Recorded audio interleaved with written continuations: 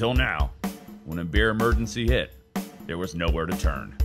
But that was before the Beerbulance.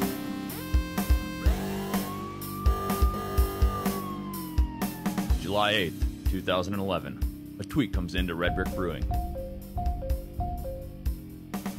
And like Quicksilver, the Beerbulance is on its way.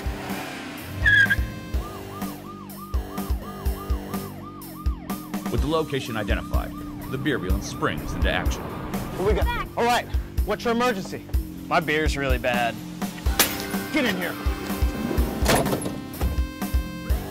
Within moments, the unit issues the victim into Red Brick. Here you go, buddy. Oh, thanks, Red Brick. You saved my life. You're damn right we did, son.